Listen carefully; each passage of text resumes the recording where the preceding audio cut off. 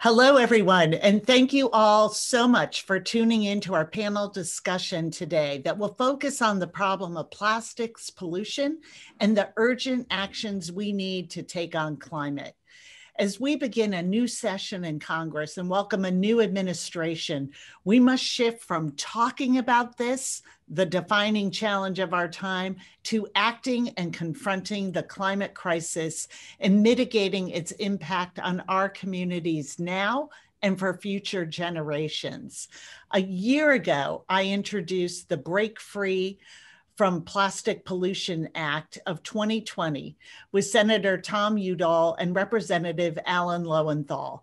This legislation would take critical steps to address plastic pollution, including phasing out single-use plastic products, holding corporations accountable for wasteful products, reducing wasteful packaging, and reforming our broken waste and recycling collection system.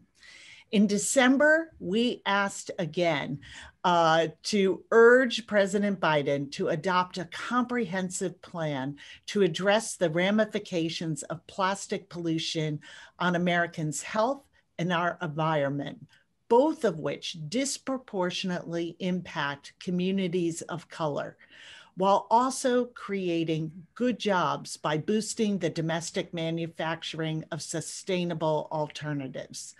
We know this is not a hypothetical problem. It is an existential crisis that is devastating to communities across the globe. But this also presents us with an opportunity to build a new visionary framework that prioritizes a resilient, clean economy, environmental justice, and public health. The Break Free from Plastic Pollution Act presents a comprehensive solution for one of the leading contributors of carbon dioxide production, plastics. This bill will rein in waste, improve recycling, decrease harmful emissions, and ensure that plastics don't wind up in our oceans and waterways. This legislation would phase out unnecessary single-use plastic products, hold corporations accountable, reduce packaging, and reform our waste and recycling systems. Recent reports estimate that each person consumes a credit card's worth of plastic per week. That's because plastic is everywhere and it doesn't biodegrade. Plastic breaks down into microplastics that are found in the rainwater on the peaks of the mountains in New Hampshire to farmland soil that produces our food and in our lakes, rivers, and seas. Plastic production is also a major contributor to climate change, with its production expected to account for 20% of global oil consumption by 2050. Meanwhile, 92% of US plastic waste is never recycled. So by shifting the responsibility for recycling and cleanup to the companies that produce wasteful products, the practical waste reduction and waste management policies can reverse this trend and put the United States on a path to break free from plastic pollution. As we have asked the president to make addressing this issue a priority, not just by supporting our bill, but by implementing strong executive actions right out of the gate. And President Biden has already shown that addressing climate change is a top priority by rejoining the Paris Climate Agreement and implementing a slate of executive orders aimed at tackling the climate crisis. But we know there's more work to be done. And I am excited to be joined by an incredible panel of local experts and advocates on climate and environmental justice. We have State Representative Maria Robinson, Kirsty Pesce from the Conservation Law Foundation, Nancy Downs from Oceana, and Dwayne Tyndall from Alternatives for Community and Environment, and Emily Norton of the Charles River Watershed Association. All of them have joined us today to discuss their work and the issue of plastic pollution. I'd like to now introduce my friend, State Representative Maria Robinson. Prior to her election to represent Framingham in the State House, she worked in the clean energy sector to address climate change. Her experience ranges from working with the Massachusetts Department of Energy Resources to deploy solar panels at municipal waste and wastewater facilities, to working in state legislatures and agencies in over half of the country, advocating for clean air regulations to provide expert testimony in front of Federal Energy Regulatory Commission. She is the only elected member appointed to the US EPA Clean Air Act Advisory Committee, which oversees the technical implementation of the Federal Clean Air Act. Representative, thank you for joining us. And can you tell us a bit about the policies that you have been working on at the state level? Absolutely, and thank you so much for having us today, Representative Clark. It's such an honor to be here with some incredible experts that I know are working with many of my colleagues in the State House and also in state houses across the country. We're so thrilled that you are tackling this and asking the Biden administration to tackle plastics at the federal level. But of course, states continue to lead in many ways, especially over the past 4 years, on a lot of important issues around environmentalism, around clean energy, clean water, clean air. And this is no exception to the rule. When it comes to plastics, in 2020 alone, more than 200 bills were introduced across 35 states aimed at reducing plastic pollution in some way, shape, or form. And that included bans such as single-use plastic bans or polystyrene bans, anti-preemption bills, and then of course the extended producer responsibility work that you've mentioned. And we have all of those bills pending here in Massachusetts as well. What I'm particularly excited about is that the National Caucus of Environmental Legislators, of which I'm on the board and also the Massachusetts representative, earlier this month, they pulled together a new network. It's called the EPR for Packaging Network. And it started out with a group of legislators from about 9 different states, announcing a really coordinated effort to start to hold producers responsible for that end-of-life management of plastic packaging. And we're so thrilled that legislators from both sides of the aisle, frankly, are getting invested in ensuring that plastics are not a long-term part of our future, but we are finding unique and creative ways to use them. Some of the things that I'm excited about as well is that, Hawaii actually passed a law last year that has their state Department of Transportation looking at using recycled plastic for road work.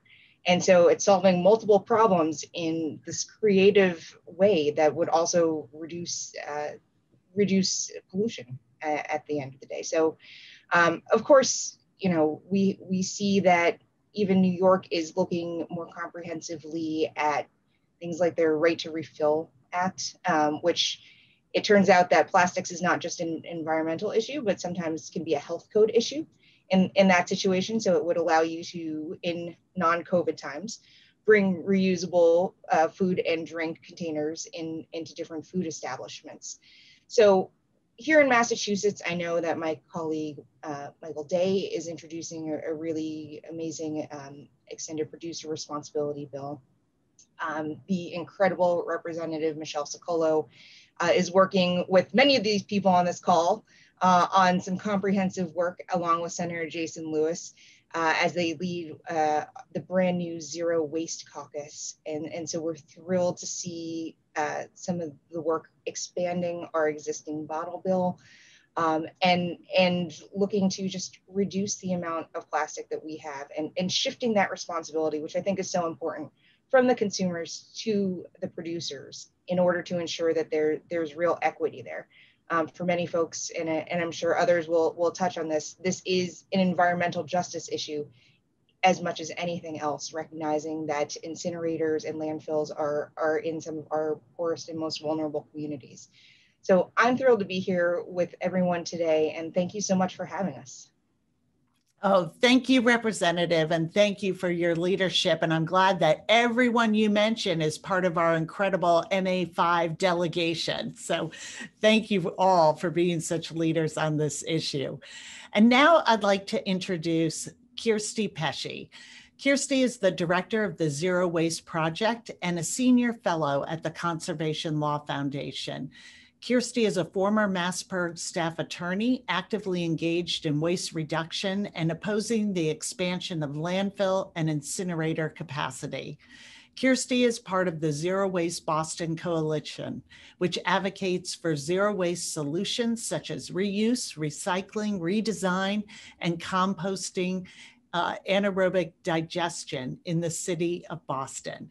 She also founded the Central Massachusetts group Residents for Alternative Trash Solutions to oppose a regional landfill expansion in her community and promote zero waste principles.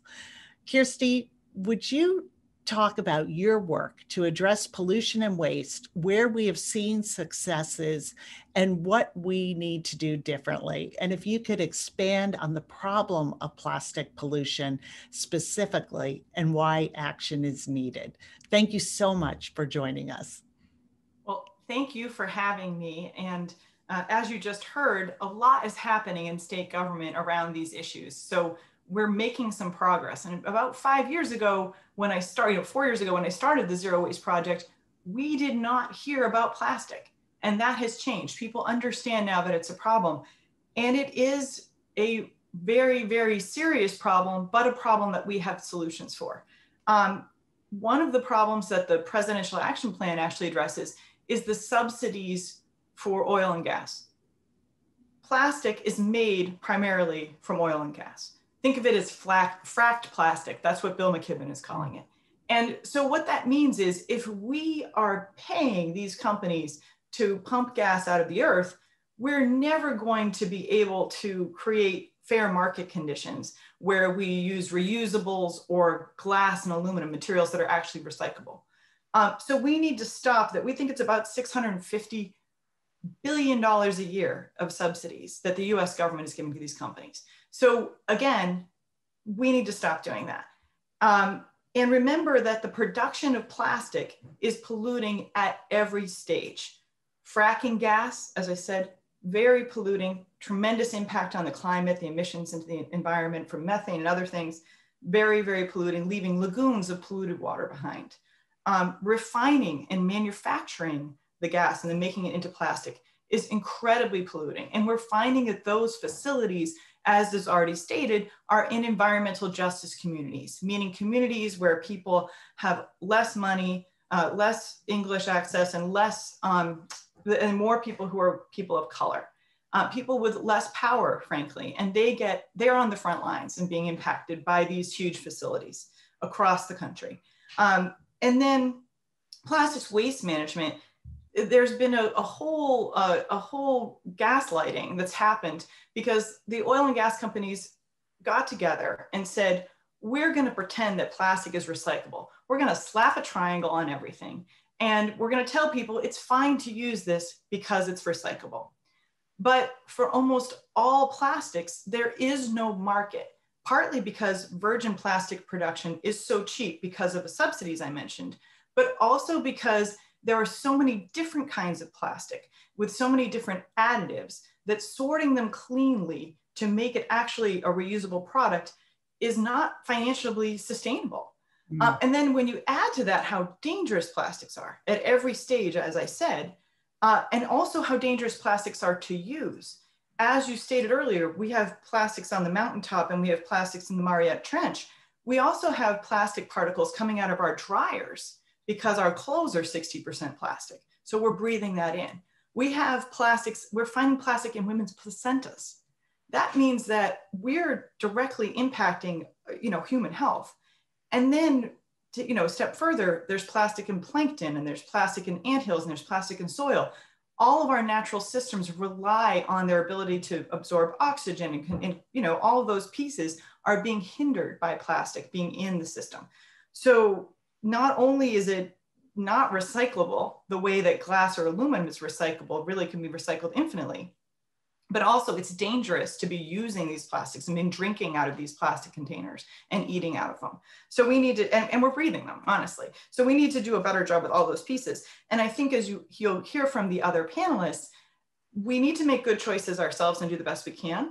And we need to encourage local solutions, because those also are, what we have in the United States is this wonderful political laboratory where we try things locally, and when they work, we try them at the state level. And when they work at the state level, we try them at the federal level.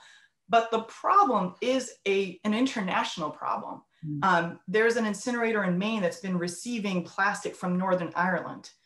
So we need to, and some of it got dumped in a bay in Maine. So we need to do a better job with all of this, but we really need that action you were talking about up front at the federal level, because we have solutions, as the representative just said, producer responsibility for packaging, good, strong deposit return systems or bottle bills. All of those pieces work really well, but we need to put them in place in a much broader and in national and really international level. So I'm so glad we're talking about this today, because we can solve the problems, but we need to really hunker down and do so. Oh, thank you so much. And I think people are surprised when they find out there is no national bottle bill. And we so appreciate the work being done locally across the Commonwealth and hope to put that into use in federal policy. But now I'd like to introduce Nancy Downs. Nancy came on board in August of 2017 and is the lead campaign organizer for Oceana. I always want to add some syllables to Oceana in the Commonwealth of Massachusetts. Prior to joining Oceana, Nancy was on the front lines of protecting the Southern California coastline as both a volunteer and a grassroots activist. And for 12 years as the Southern California's regional manager for Surfrider Foundation, she led numerous campaigns and educational programs on marine protected areas, wetland restoration, beach renourishment projects, urban runoff, and marine litter reduction. Nancy, one of the priorities for your organization has been the problem of plastic pollution. And you have extensive experience working to protect our shores and coastal waters. Can you elaborate on the problems of plastics pollution and why action is needed urgently? And thank you again for being with us. Thank you, Congresswoman Clark and Representative Robinson and all the panelists here. It's an honor to be here. Thank you so much, especially for your leadership in introducing the Break Free from Plastic Pollution Act and just your leadership here locally in the state of Massachusetts. It's awesome. Our oceans are facing a massive threat with plastic pollution, and it's either Oceana or Oceana, either one's okay. 17.6 billion of plastic pollution enter our oceans every year. That's approximately a garbage truck every minute. And as Kirsty said, a meager 9%, 8 or 9% of all plastic that's ever been made was actually recycled. So as you said, we cannot recycle our way out of this mess. You know, when you go back 25 years ago, my very first beach cleanup was around 1995, and we innocently brought down tons of trash bags and water bottles for our volunteers and disposable rubber gloves. And we thought we were making a difference. And at the end of the cleanup, we had generated more trash than what was actually on the beach. So we knew very quickly that we needed to shift our thinking. And initially we thought these small actions at the local level were going to have this huge impact, only realizing this plastic is still coming up every week, more and more trash. So we worked on local policies to ban one item, and it still wasn't enough. And we started realizing this is a crisis. And over 20 years, we've realized this is not just a local issue, it is a global issue. And the cost is too high for the marine environment. The studies that Oceana has done has shown the impact for marine mammals, not only ingesting this plastic, but also getting entangled in this plastic. It's causing impacts to how they feed, how they mate, and ultimately leads to death in thousands of different species in the marine environment. And it's too high to our coastal economy. As New Englanders, we love our seafood. We love going to the beach. We wait all winter to get down to the coast and Cape Cod in the summertime. And that impacts getting to the beach, You know, and a lot of times people don't think about the impact also to our city's infrastructure. You know, when there's plastic waste in the communities, it's getting into our rivers and waterways. It causes flooding. It impacts the trash trucks. The bags get stuck in those trucks. The taxpayers have to pay the money in dealing with this waste cleanup. We really need to start shifting the responsibility back onto the plastic manufacturers. And we have an opportunity to demand companies provide us with plastic-free alternatives. So like, we shouldn't be the ones stuck at the grocery store trying to make that choice. These companies should be providing better choices for us as consumers. So urging consumers to shift our purchasing power back to the companies and make them provide us with better choices. You know, when you're shopping online, you don't have a choice. You have to do the plastic peanuts or the plastic packaging. We should demand choices when we have things shipped to us. And ultimately, government too plays a huge role, both at the local, state, and federal level. So Oceana works with local communities in Massachusetts. The one that currently comes to mind is the town of Attleboro. I think has 9 different items that they're trying to eliminate from their community. It's very impressive. So it's not just bags. They're looking at straws, expanded polystyrene foam takeout containers, the intentional release of balloons, and even the plastic alcohol nip bottles. So they're looking to comprehensively reduce those items from their community.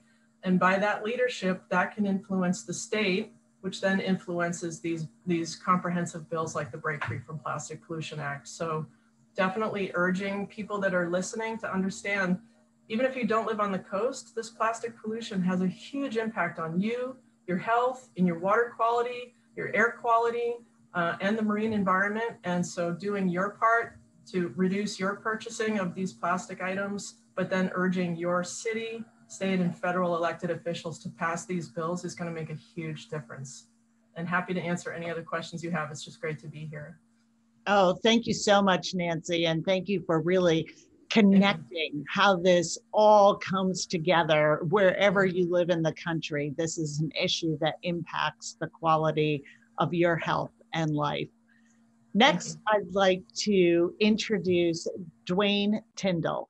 Dwayne serves as the Executive Director of Alternatives for Community and Environment, a neighborhood-based environmental justice and transit-oriented development nonprofit. ACE works to organize residents and work with community organizers locally, statewide, and nationally to build platforms and offer resources that address systemic injustice. ACE is the first environmental justice nonprofit organization in Massachusetts and has defended the rights of Roxbury residents for over 25 years. Dwayne, we are so happy and grateful that you joined us today. We'd love to hear more about your work and why it is so important that we center environmental justice frontline communities in the fight against plastics, pollution, and climate change. Thank you, Dwayne. First, because environmental justice communities are the canary in the coal mines. We feel it first, we feel it the hardest, we feel it during this pandemic, the air quality that impacts, that cause asthma, and then you relate it to COVID and the vast impact that it have on our communities. And then we realize that we only live on one planet, one community, and how we are so interrelated. The plastic pollution is not affecting all population equally. Poor, working class, Black, brown, ethnic communities are carrying that weight. The production of plastic pollutes the air, water, and soil along every step of its production. We know this, and then again, when it's discarded in landfills or burnt in incinerators, while we all suffer the impacts to some extent, it's poor communities, it's frontline communities that really are seeing the greatest impacts. As fossil fuel companies see the writing on the wall for their oil and gas, they are looking to the growth in the plastic industry to keep their profits flowing. All companies are very, very intelligent and profit-driven. You cut one avenue off, they create 2 additionals. And that will mean more poisoning of the air, water, and land of marginalized people in our country and around the world, meaning the neighborhood near you, your urban centers, traditional red line communities, communities that have been historically discriminated against. For Soma Plastic is constructing a new facility in Louisiana, St. James Parish, where 87% of the residents of the 5th District are Black. The construction not only threatened the health of residents, but it would also desecrate the burial site of enslaved African Americans. We stand in solidarity with our people in St. James Parish. A 2016 study found compelling evidence that the Houston area communities with high population of color and high poverty levels face high risk from chemical accidents and everyday toxic exposure. We stand in solidarity with those communities. And right here in Massachusetts, the Wheelabrator incinerator in Saugus is taking other communities' trash, over 400,000 tons of trash, burning it, burying 100,000 tons of ash in an unlined landfill, thereby poisoning the water and the air of the EJ communities of Saugus, Revere, and Lynn. Chemicals and plastic corporations can only get away with selling their noxious product if they have low income and powerless people to build their plant or incinerators next to. That's why when we protect all our people, we truly protect all our people. Without anyone to dump on, we are better off. And this is an opportunity to have a reset, to have a real discussion how we protect all our communities. This pandemic shows that our state lines, our town lines, our city lines are illusionary at best. And now is the time that we can actually make a difference. So thank you for hearing us out. And thank you for having me here. Thank you so much, Dwayne. And your canary in the coal mine line really resonates with me as we look at just the effects from this pandemic and how similar it is to environmental justice. It has no respect for partisan lines or town lines and municipality lines, state lines, and we are only as healthy as our most vulnerable communities. So thank you for being with us and for your work on this important component of environmental justice.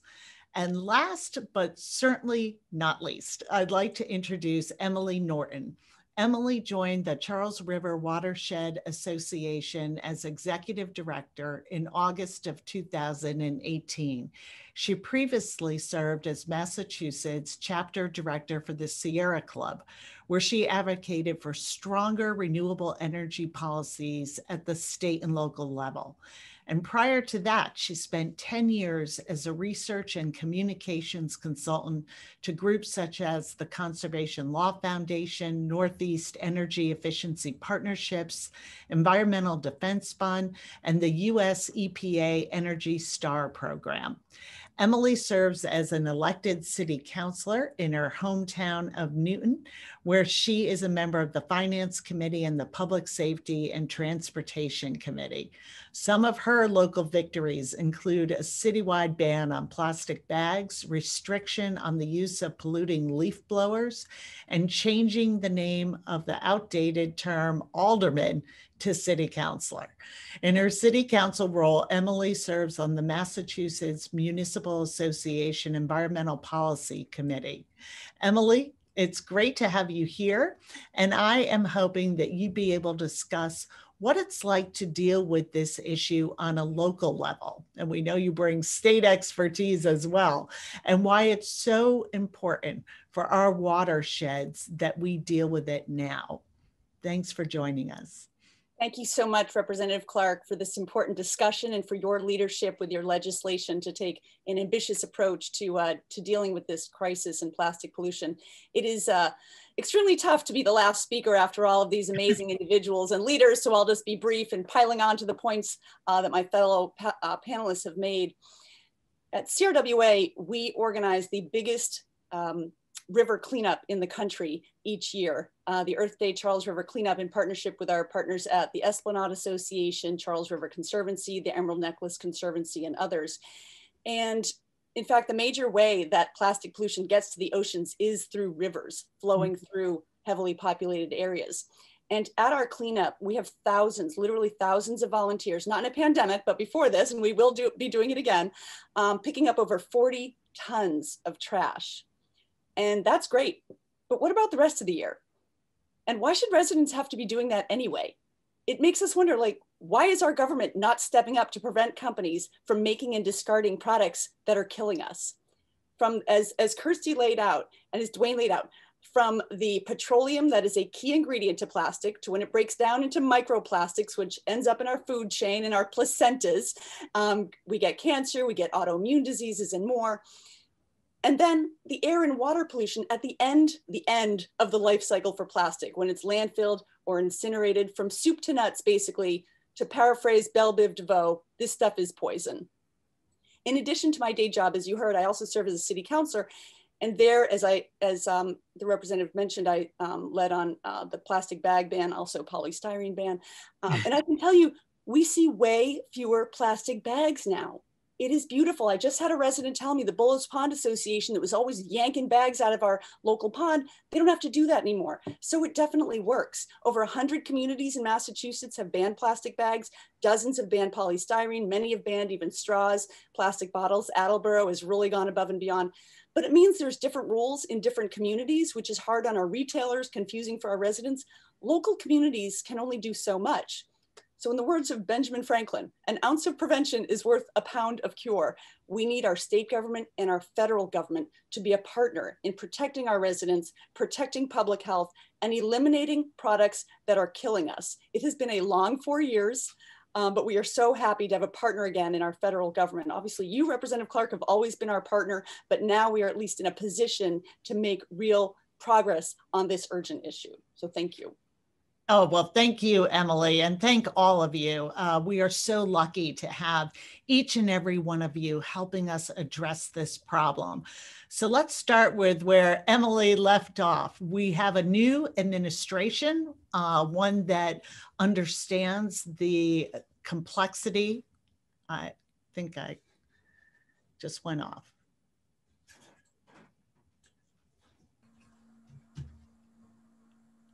We can hear you still. Yeah, we can I still see you.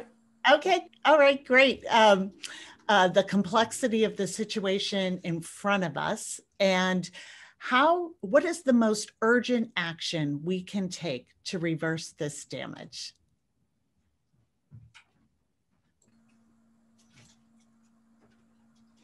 I definitely think passing the Break Free from Plastic Pollution Act would be a huge step in the right direction.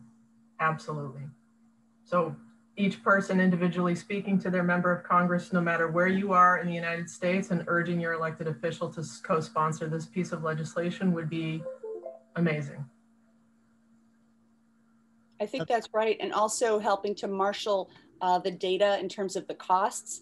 So there's the environmental discussion, but I can tell you in Newton, we're paying almost as much now to get rid of recyclables as we are to get rid of trash.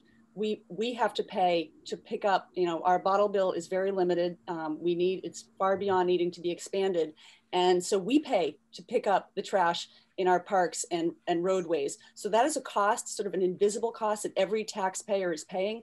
So corporations are making the profits and Joe Q Public is paying. So I think that would help build support for that bill as well, as long, if people really understood, you're already paying for this. This is not an extra cost.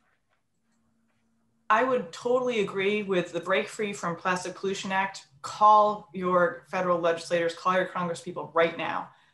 Also, Emily's 100% correct. We've been doing a survey of municipalities across Massachusetts. Cities and towns are paying sometimes 10 times as much for their recycling because the recycling system is not working. You can't mix everything together and then expect you're going to be able to separate it out and have marketable commodities that actually have value. We need to keep things separate through a bottle bill, through producer responsibility for packaging systems, and move forward that way.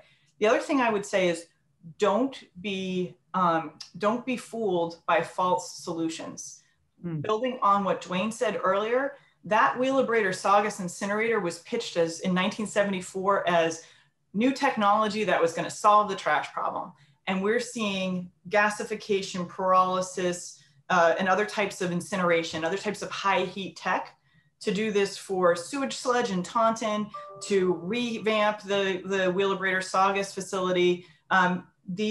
All high heat needs to go. Bill McKibben just wrote an article about that in the Times recently. If it's high heat, it's bad for the climate. It's expensive. It doesn't create many jobs. It destroys resources and it creates a lot of pollution, period. There is no high heat technology, whether it's, as I said, gasification, pyrolysis, or chemical recycling, that doesn't create a ton of pollution. So, and they end up in frontline EJ communities over and over again. There is no away, remember that, and we have to deal with these materials up front and upstream, not think that we're going to send them off to be burned or buried somewhere safely, because that's a fallacy. It's never going to happen. Yeah, that is such an incredible point, that there really is no out of sight, out of mind, that this continues to exist and be a problem for all of us. And Dwayne, that brings me to a question specifically for you. We see so much of this pollution, bad environmental effects in our most vulnerable communities, and frequently communities of color. How do we engage with those communities? How can we do a better job of finding those real solutions, working with our frontline communities?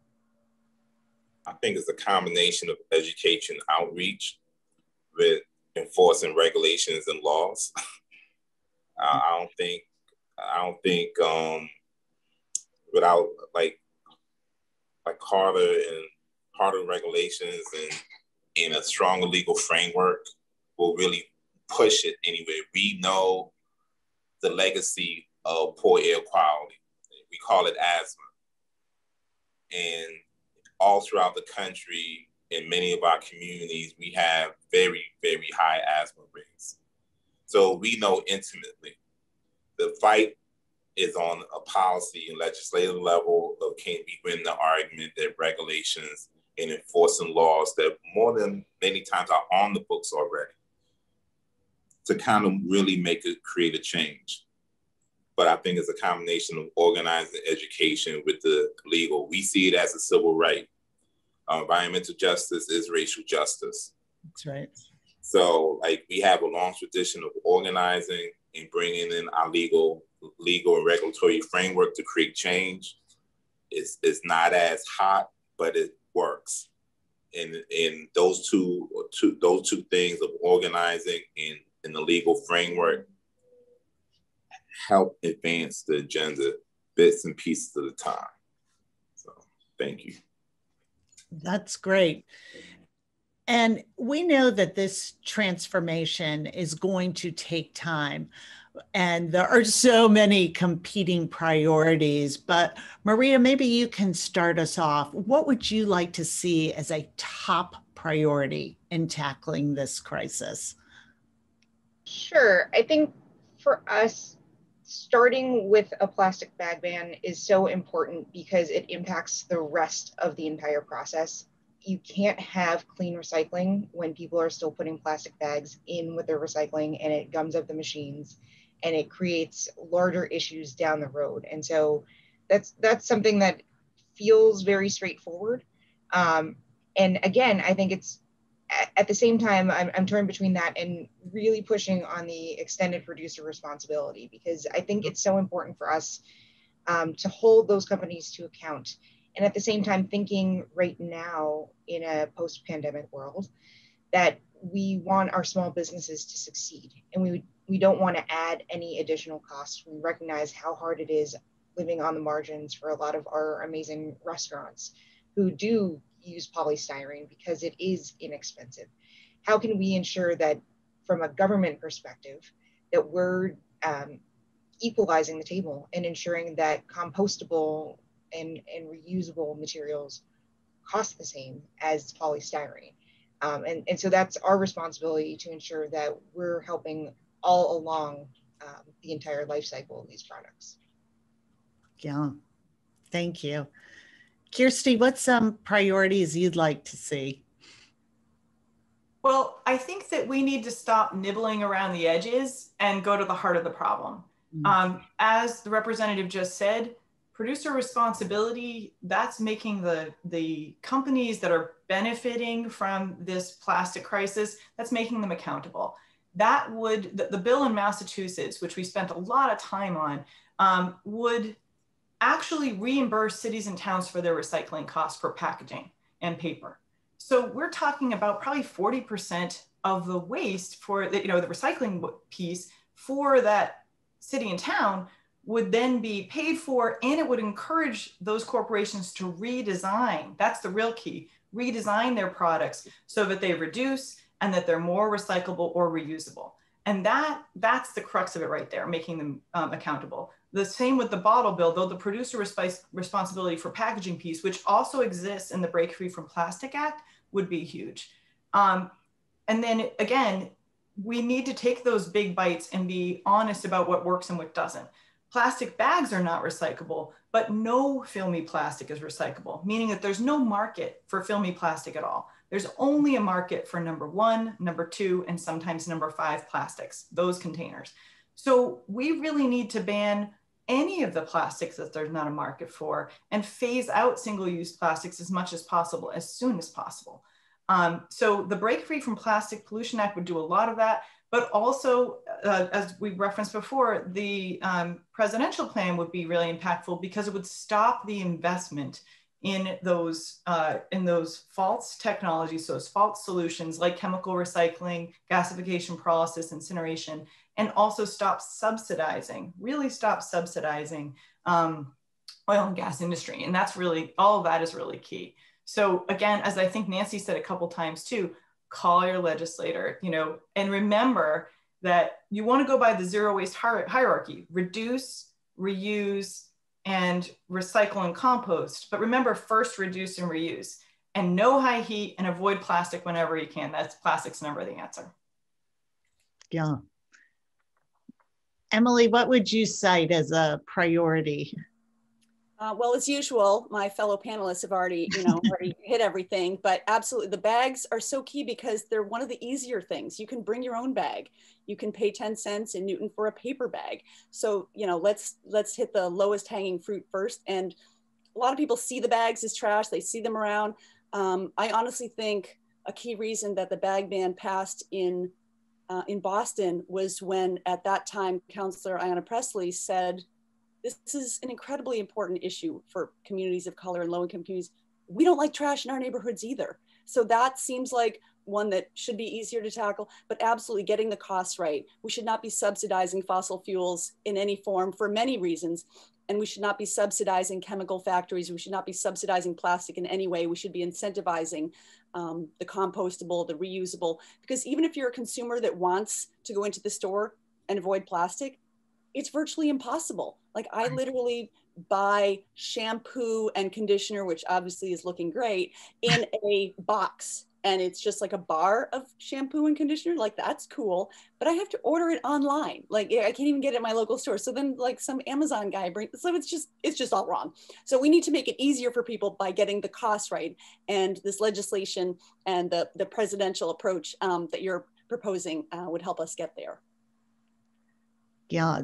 I think that's absolutely right. I've really been struck by all of your comments of let's flip this paradigm. So it is not consumers going in trying to make do, but it is more corporations changing their business models to help us get there. And actually, can I pile on with one more thing there? Sure. There's this argument sometimes among the environmental community on whether it's corporations have all the responsibility, individuals have all the responsibility. Obviously, corporations need to be doing much more, but I do think individuals can do a lot. When corporations see individuals taking steps to reduce plastic, tweeting at them to reduce plastic, when people see us, and we've seen this in other arenas, including the racial justice conversations that we're having, that corporations have been leading more than our president over the last 4 years. So I do think, I don't want to leave individuals like, oh, I just got to wait until the politicians and the corporations do it all. No, we, even as individuals, do have a lot of power. Those local bans have made the statewide bans possible. There are a dozen communities that have banned plastic water bottles in Massachusetts. And now Nestle is coming to the table on the bottle bill because they're afraid that their product is going to get banned across the board. Yeah. What you do locally is fantastic. Don't stop. Just because we need a federal solution doesn't mean the local part isn't really crucial. Emily's 100% correct. That's right. And I think, go ahead, Nancy.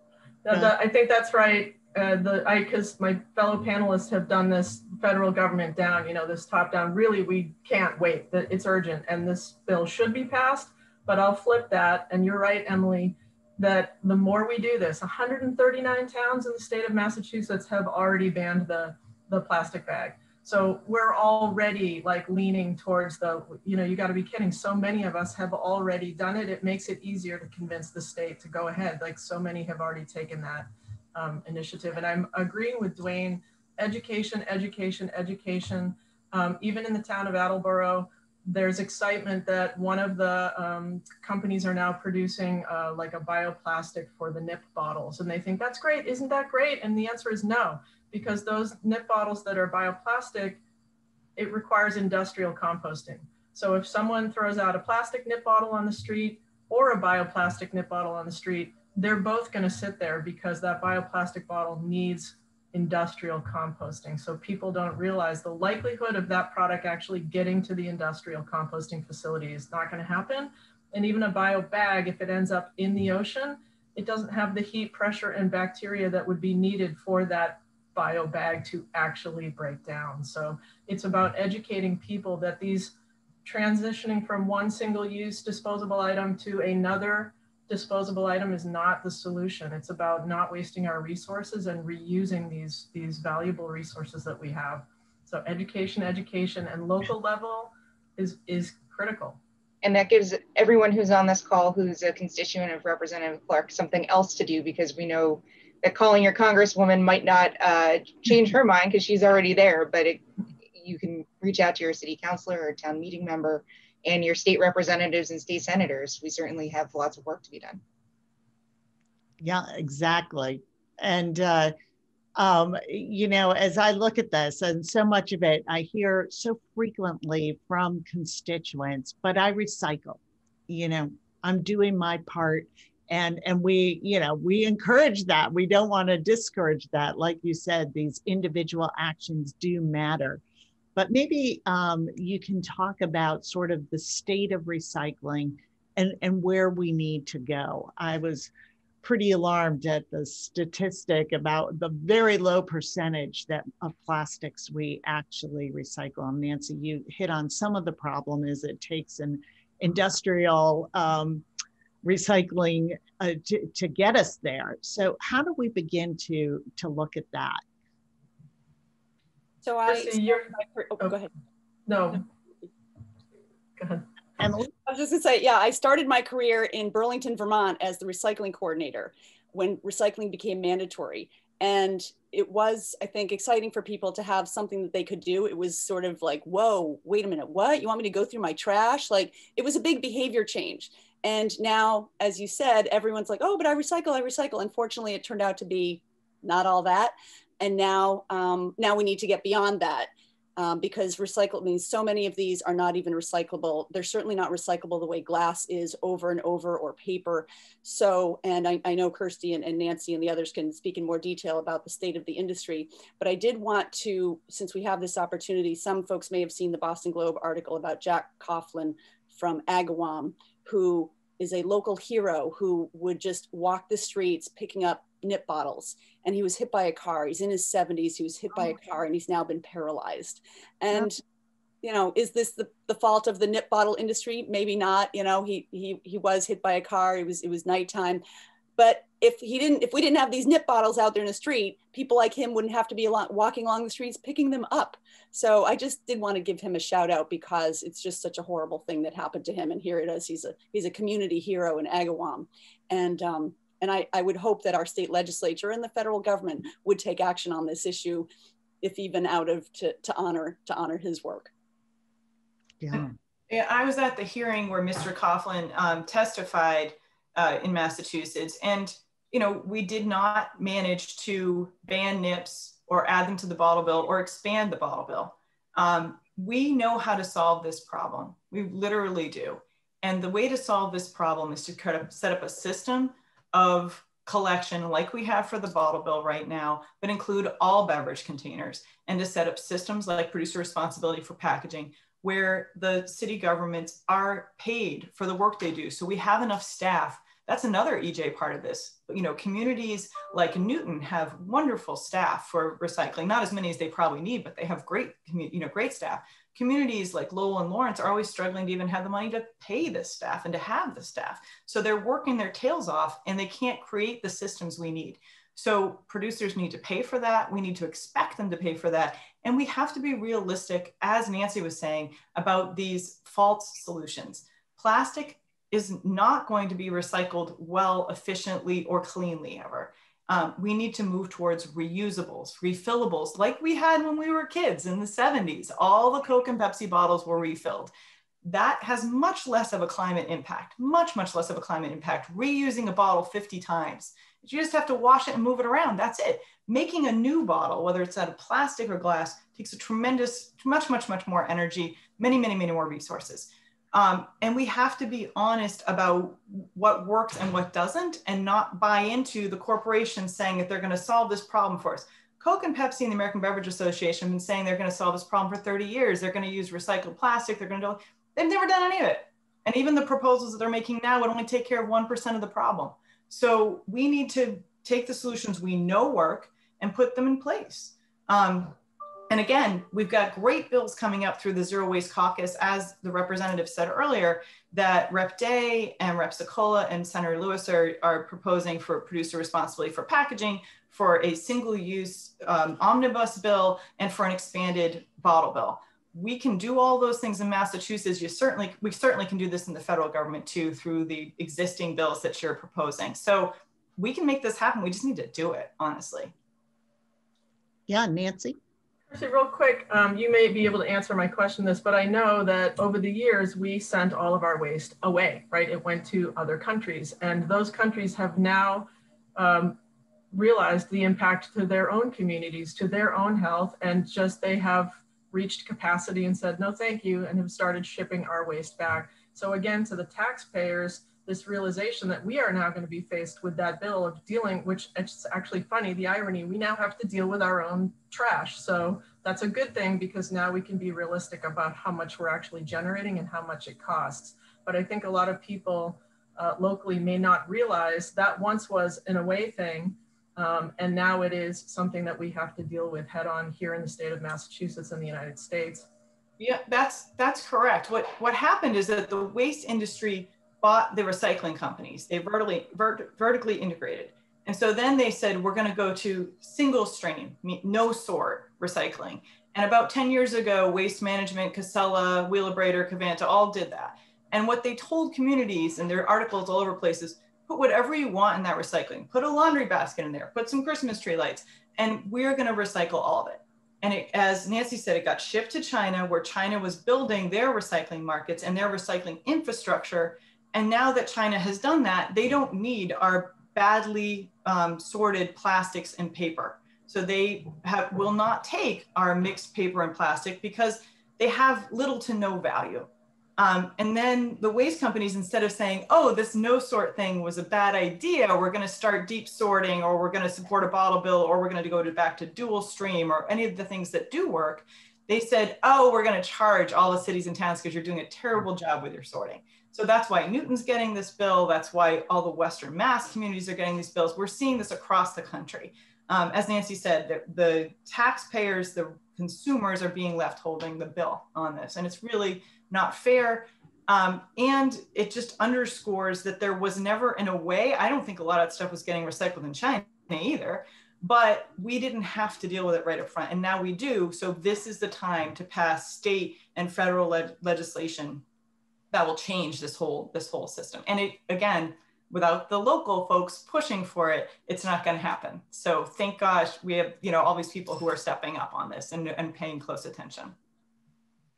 Well, it is both harrowing and inspiring. So how do you think, as a federal representative, with these solutions that are coming out of our local communities, How do you think we can be better responsive? I mean, we've talked about education, but how can we better connect with these locally based solutions that are arising? And Dwayne, I'll start with you for your thoughts. I think we need to connect it to public health outcomes. Yeah. We got to put it on the front door of everyone. It's not a particular community, even though particular communities may be impacted more. It's something we're all in the same boat. Whether you drill a hole at one end or the other end, if we're not careful, we will all be impacted. So public health is something that kind of only get noticed during like times like this. So I think it would be good if we take advantage of these times and connect air quality and public health and plastics and basically create that alchemy and say, this is what we need to do. We need to improve our air quality, to improve our public health. And I think that may be one of the ways that we could start moving forward. Thank you. Yeah, it seems like public health, prevention are always things that are first to cut, last to be restored. And maybe the lasting lesson of this pandemic is going to be reversing that order. Anyone else want to address that? Maria, Emily? I think, sure. So I would love to see our burgeoning climate change movement, especially the youth climate change movement, really tie plastics and zero waste into what they're looking at. I view plastics as this really intersectional issue where it ties in municipal, federal, state government, it ties in climate change, it ties in environmental justice. It has elements associated with all of that, but not all of those individual pieces necessarily see themselves as part of the zero waste and ending single-use plastic movement. And helping to join those communities is something that I'm pretty passionate about, to make sure that people better understand that all of these individual decisions will impact this larger goal that they have of stopping climate change. Yeah, yeah. I was going to say that in Newton, we do have some people who are conservative, politically conservative, and it's been sort of surprising to me. I've taken some steps that they haven't really liked because I'm pretty lefty, but there is a relatively less consternation on when I tackle plastics. I don't know what it is. I don't know if it's just a Newton Republican thing, but it does give me some hope that this is an issue, that protecting our environment, saving money, not having corporate giveaways, that is something that could get support across the political aisle. I know that is something that you obviously have to deal with in Congress, as officials do at every level, is working with their compatriots in the other party. And so that is something that that does sort of give me hope for this issue, is if we are brave enough. And that's what's been frustrating at the state level. As Kirsty knows, we've been battling to try to get this plastic bag ban done statewide. And it's like, all right, then we'll just do 10 more local bans and 10 more local bans. Like, legislature, are you going to ban this once we have, I don't know, all 351 cities and towns have done it on their own?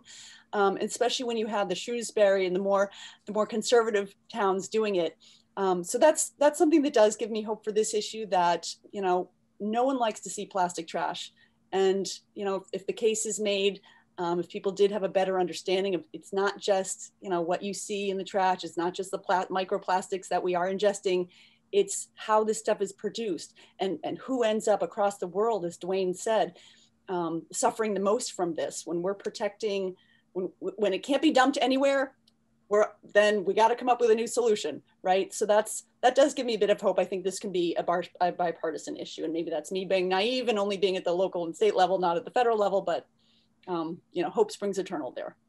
Well, you anticipated my final question, which is, with so much challenge to our public health, it can be overwhelming. You think you've been doing the right things, sorting things in your blue boxes, and you find out that really isn't being recycled. And in fact, that local municipalities are being charged back for a lack of recycling.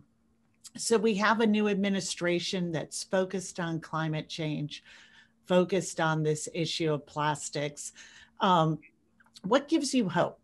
And how can we continue to have people focus on this and working towards it without getting sort of overwhelmed with everything else going on in this pandemic?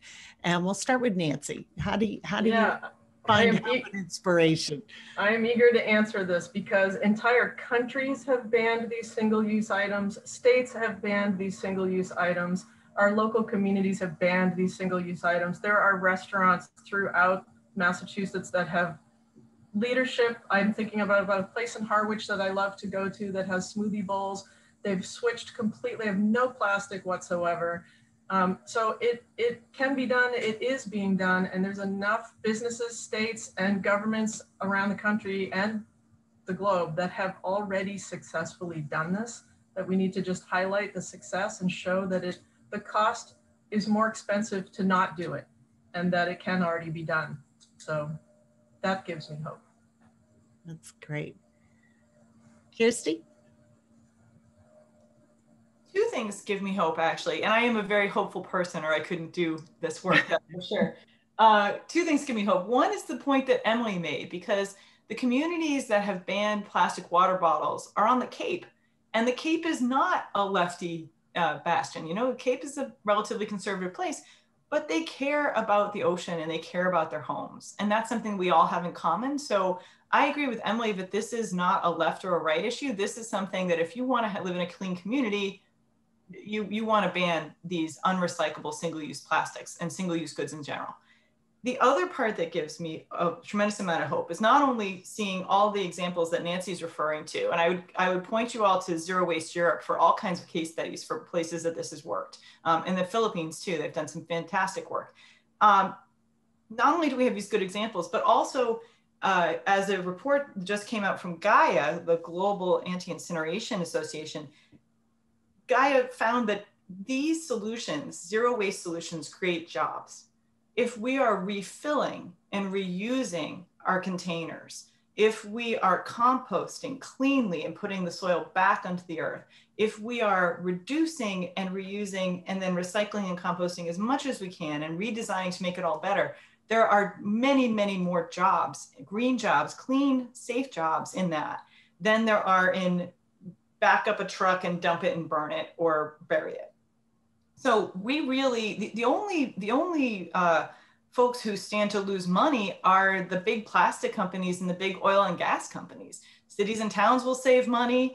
There'll be more local businesses and there'll be more green jobs. So if we're all going to save money, if we're, consumers and cities and towns are going to save money and the governments are going to save money, it's just on oil and gas and the chemical and plastic industry, it's going to lose money. I'm fine with that. I think that sounds fantastic. So this is a great idea for all of us. We'll all come out ahead if we implement those zero waste solutions that the representative was talking about. So that gives me great hope. I love being right and being the fiscally responsible choice. It's a fantastic place to be. That's a good spot to land in. Dwayne, where are you pulling optimism from frontline communities that have been so disproportionately hit by this pandemic and just have a history of environmental injustice? Where do you see those glimmers of hope? I'm seeing it on the municipal level. I'm a town meeting member in the town of Brookline, and I remember when we banned plastic bags a few years ago. 2 nights of debate, but we banned. Two nights would be a record in Congress. Yeah, that's an average for Brookline. But it's the more people know, the more people are beginning to shift, and I really believe that the recycling cult that we had basically removed it from our conscious mind. And as we put it more into our conscious mind, into public discourse, we will make a logical self-interest decision to move away from these products. But this is just a process of bringing it back into public discourse on a policy level, on a neighborhood level, to have a different type of conversation. and try to avoid the false solutions that have been propagated by multiple different entities. So it's small steps, but we are moving in the right direction. Thank you. Great, thank you. And Maria, we'll end with you. Sure. On a note of optimism, I'd say, the United States has done this. We were the first country to ban plastic microbeads. And I think when we're still one of less than a dozen countries that has done that, we're capable of doing this kind of work. And I'm so excited to see the kind of effort that's happening at all of these different levels of government and bringing together these unusual bedfellows to have this conversation about our future public health. I think it's incredibly heartening, and I'm so thrilled that you brought this group together today to have this conversation, and I hope it kicks off a larger effort where we're all making the same push at the state, local, and federal level. So thank you so much, Congresswoman. Well, thank all of you. And Emily, did you want to add something? No, I was just going to unmute to say thank you before we close out. Well, I just want to thank all of you, not only for joining us here, but giving all of us optimism and hope through your work and your concentration on this, and helping us really see how interconnected we are, and that we also have the tools to change and to address plastics, pollution, environmental justice, these issues that can seem like they are just beyond our grasp, but they really aren't. And we're so grateful, and I am inspired by the work that all of you do, and hope that this pandemic, for all the suffering and loss that it has caused, will underline how interconnected and interdependent we all are, and the key priority that funding public health and addressing these issues should play in our policy and in our lives. So thank you all for joining us. Thank you for your work. And we look forward to working together to make our planet more just and healthier and cleaner.